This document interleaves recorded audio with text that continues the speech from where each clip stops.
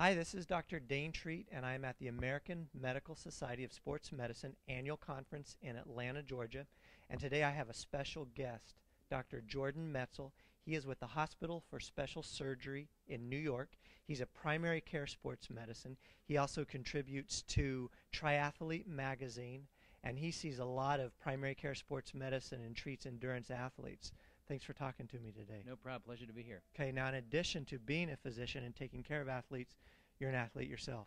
That's right. Have done 29 marathons and done Ironman 9 times. I think you got to practice what you preach. So get off your butt and get going. Absolutely, that's awesome. What are some of maybe the 4 or 5 most common injuries you see in running athletes? Sure. Well, running is a great sport for people to do. So if you're running, keep running.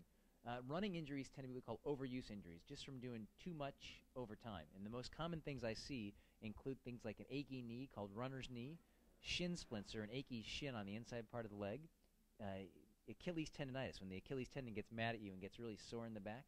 I see a lot of hip problems like trochanteric bursitis, an irritation on the outside part of your hip.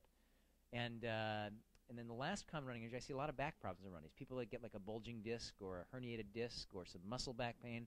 So that kind of goes through. Basically, running injuries happen from about the waist down, Okay. and they're annoying because they sideline you. Do people who suffer from some of these injuries have to stop running?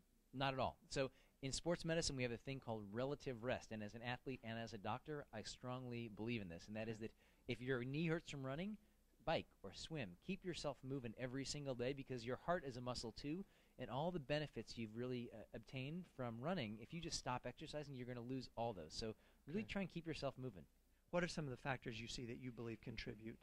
Well, first of all, in the training point of view, oftentimes they don't have a good training plan. So they're running too many miles. They're not doing a good job listening to their bodies. There's things that they're doing wrong on the brain side. On the body side, people make mistakes, including number one, they're not strong enough. So people who don't have enough strength to run, you got to be strong to run. So every time you run, you're jumping from one leg to the other, and if you don't have enough strength, you basically can get hurt. So strength or not having enough strength is a big difference. Flexibility is kind of overrated. Not everybody needs to be maximally flexible all the time.